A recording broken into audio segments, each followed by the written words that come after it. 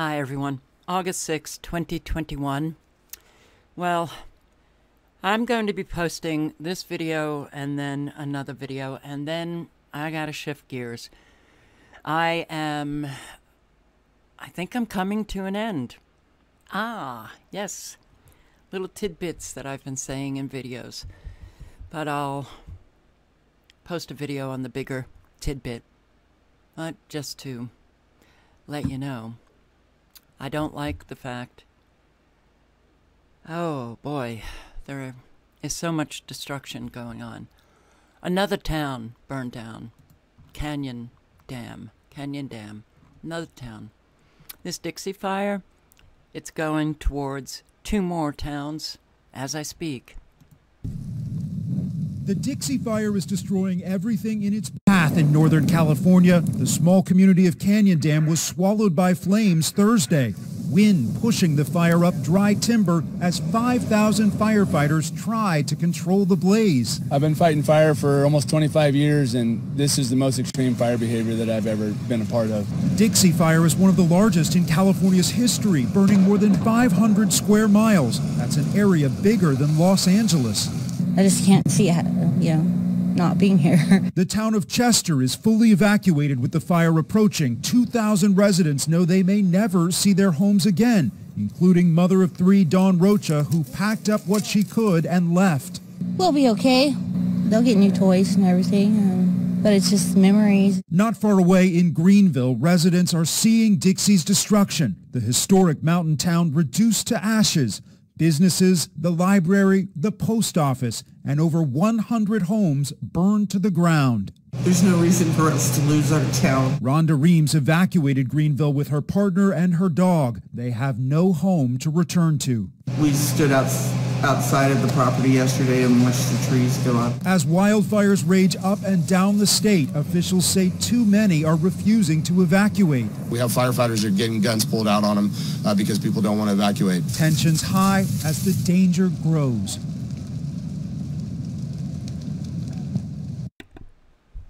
Oh boy, okay. I was thinking about this takedown of the town of Greenville. Didn't it happen in less than 24 hours? If you know, please leave a comment below. It's kind of like Paradise. Well, Paradise is truly the exception in terms of the amount of homes literally brought to dust in 24 hours. Well, they're taking out towns. They're literally taking out. So this Dixie Fire is still not under control. For all I know, it may be burning down Chester.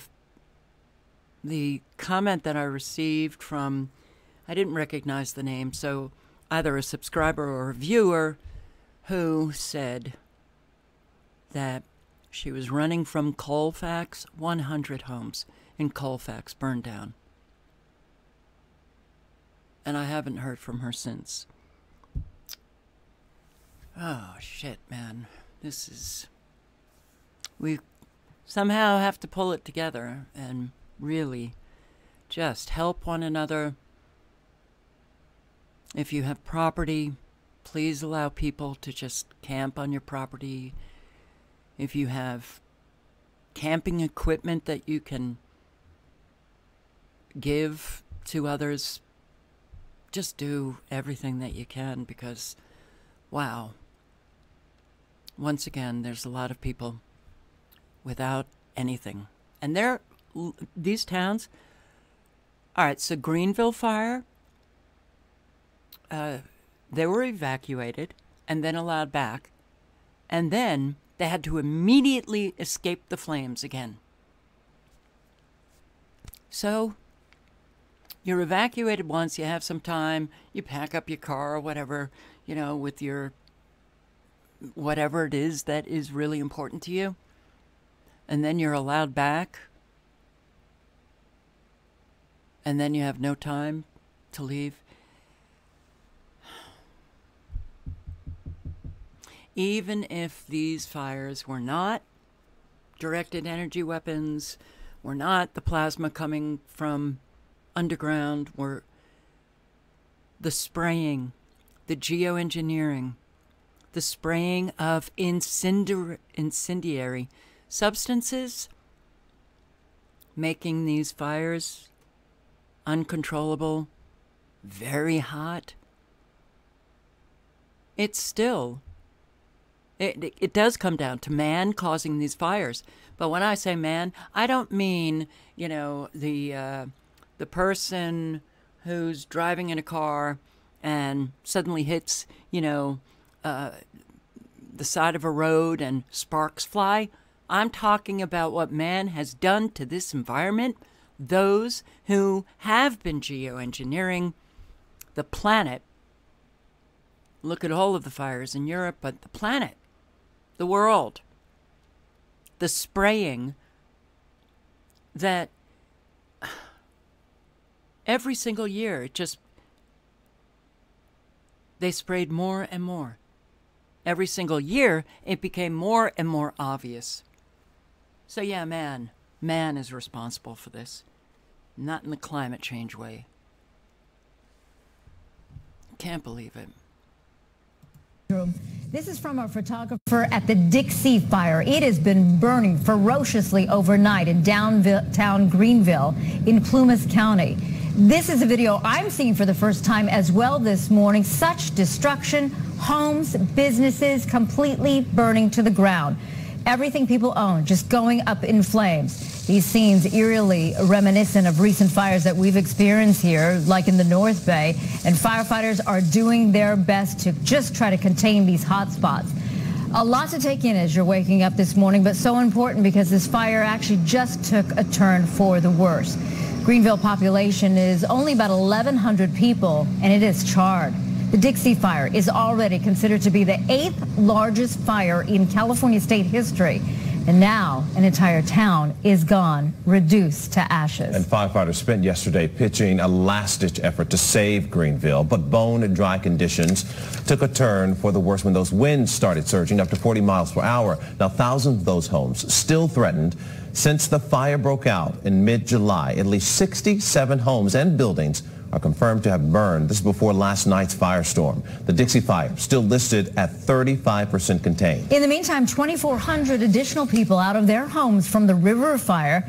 It's burning about 150 miles south of Greenville in Placer and Nevada counties near Colfax. At least 35 structures have been destroyed since that fire started yesterday. No, more structures. I heard 100. But maybe that was including Greenville. I don't know. But a lot. And even if one burned down, well, neighbors hopefully would help that person. But this is so unbelievable what we are living. Canyondam destroys another town. Homes, businesses lost. Look at this picture. You know, I see it so often that it's only the homes and cars, and I'm not saying that that's the entire, you know, fire, but you come across these and you're like, okay, where did the fire come from? Where did the fire come from? It literally leveled whatever that structure was, but it certainly didn't come from this area, right? Because if it did, it would have gotten these trees. And there's so much evidence that, and I've come across it, and you know what? I can't, I don't like the fact that I've been so brought down. I'm pissed. Listen to what this reporter said. Fire has been really interesting because it's popped up in different parts of the area. It isn't all just one neighborhood that was taken down. We're seeing homes pop up, homes that were lost in one neighborhood, but homes right next door that are totally fine. You can see active flames burning on this home right behind us. That's believed to be a gas line that was still left on. This is one home again. We are somewhere along Mountain Line Way in the Colfax area. Again, we're bringing you an update on the river fire right now. For those just tuning into this, this is a fire that is 2,400 acres right now. CAL FIRE officials say they believe at least 50 structures were destroyed or...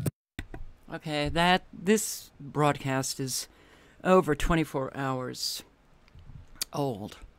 But isn't it interesting? She said, but this fire is interesting. How, it's taking out this neighborhood, but this neighborhood's fine. This house is burned, but that house is not. Look at all of the trees. Nuclear bomb just went off.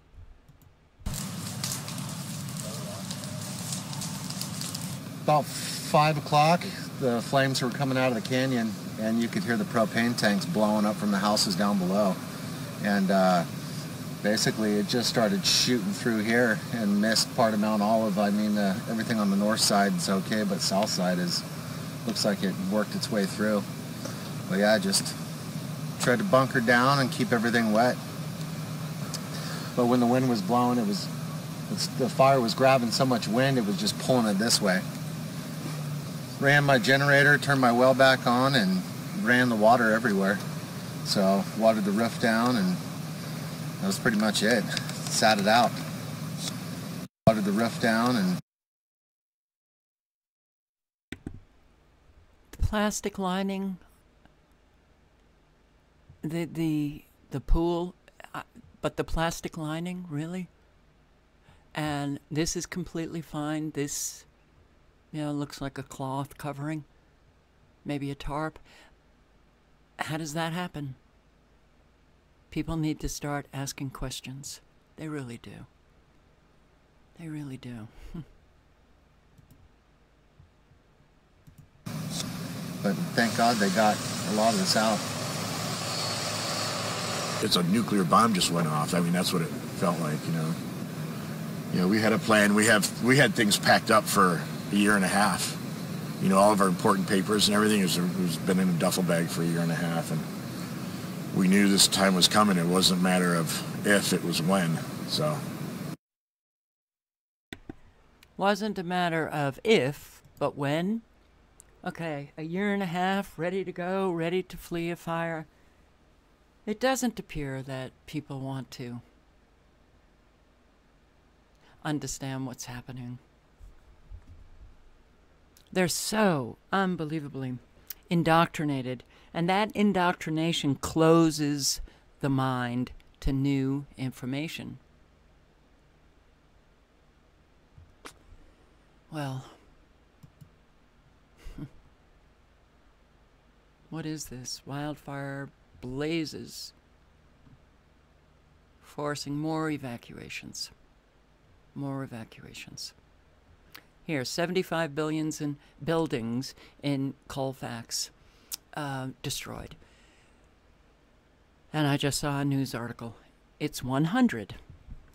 Now, Cecilia, to the wildfire crisis in the West. That Dixie Fire engulfing an area larger than the size of Los Angeles. Flames are raging through California right now, and our Will Carr is live on the ground in Grass Valley, California. Good morning to you, Will. And good morning, TJ. We are hearing terrifying stories of residents who tried to stick it out here as the flames raced towards this community. They picked up hoses, they sprayed down their properties, but in the end, this fire was just too much, destroying at least 20 homes across this area. Thousands of people are still evacuated as these fires continue to scorch the West Coast. Okay, these homes were there yesterday. These towns, Colfax only had some homes burned down. How does this happen so fast that everything is gone but this chimney and a few other pieces? Forest fires do not do this. So something else is contributing to this. That needs to be questioned.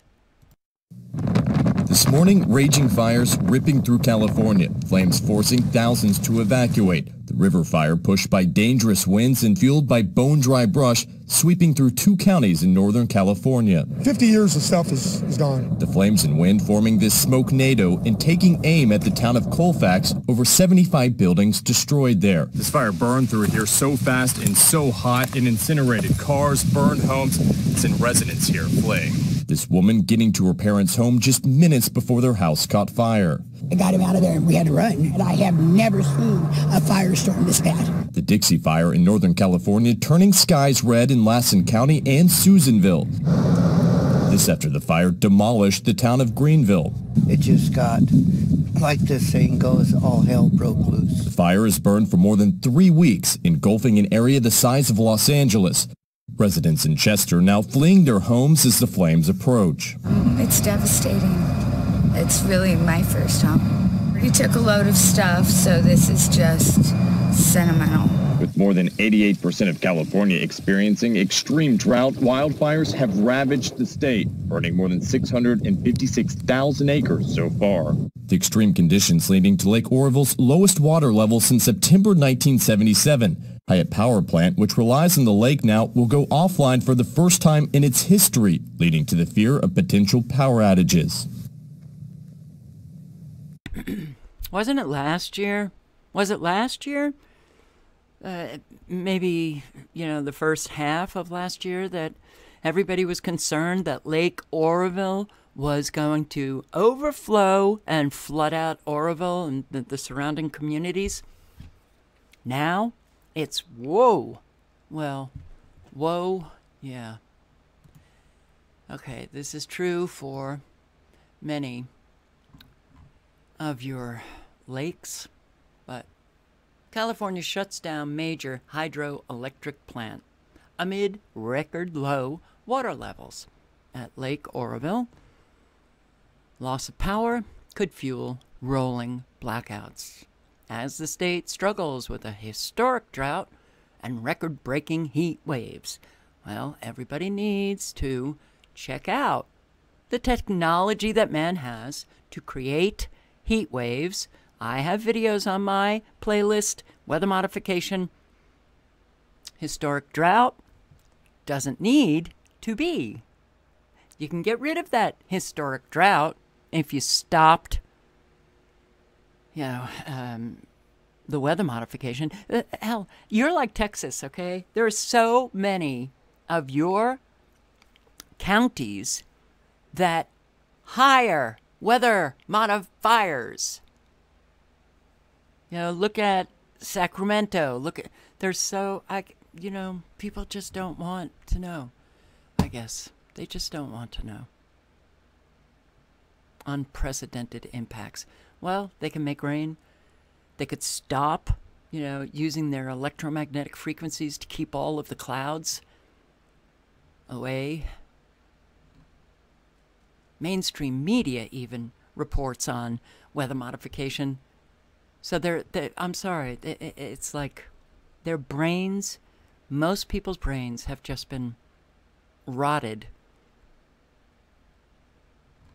But they don't want to unrot them, so they don't want to heal.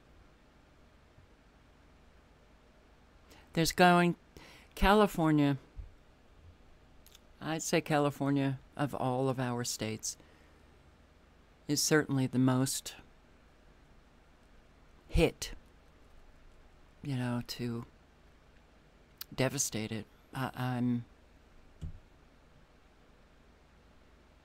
I'm so sorry for you guys, but sorry for everybody in the world right now. Starving cows, fallow farms, the Arizona drought is among the worst in the country. Oh, okay. The cotton's gone.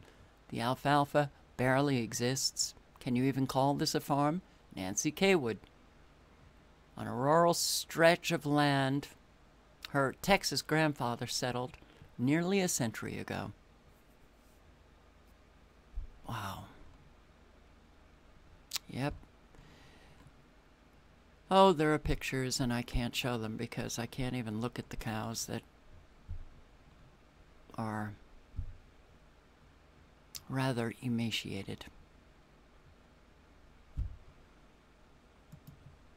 So BC, or this is Greece. Actually, I can't show this video.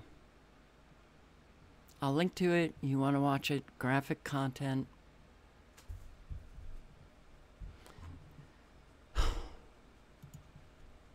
BC.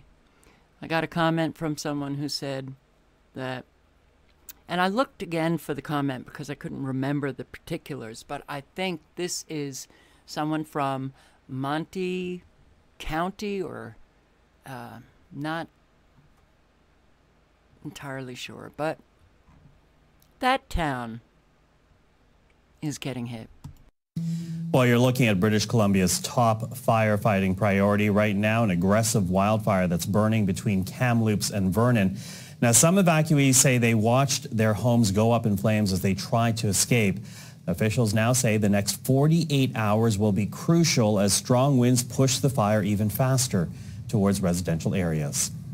Well, for more, let's get to Laura McQuillan, who's on the story for us today. So, Laura, walk us through the latest right now. Yeah, Michael, this is the White Rock Lake fire, and locals in the area told us that they have been watching this for weeks now, but they were still surprised at how fast it moved just yesterday. Jumping a highway, these new evacuation orders issued last night for more than 700 properties, and that's on top of hundreds already evacuated, thousands of others already on standby as well, some 5,000 on standby. And in terms of what they are leaving behind, well, that's the big question as they wake up this morning. How many of their homes are still standing? We spoke with Steph Gamache, and she lives in Monte Lake, which is just north of where this fire is burning. This is some of the footage that she sent in to us, what she was seeing from where she was. And she told us that her home is gone and that the area is nearly wiped out. My place was on fire when I left, including every other house along the stretch. It's completely gone. It's tearing off up the Paxton on the other side of the highway now. The cattle are still up on that mountain. The ranchers didn't even have time to get them out. Monte Lake, the town, probably doesn't exist anymore. Just horrifying. Yes, it is horrifying. Yes, it really is. All right. Oh, man. I don't even know what to say anymore. I am so sorry to all affected by fires and floods all over the world, not just Americans. It is so friggin' heartbreaking, gut-wrenching to watch this, to see it. And you got to know, I mean, I've posted videos on flooding in certain areas, fires in certain areas, and I'll get comments from people in those areas that they didn't even know that it was taking place. So if you don't know, then how can you be of help? But if you do know, and you're in these areas, please extend yourself to those in need. Because the way we're going, eventually you'll be in need, and you will be very grateful for all of those who extend themselves to you.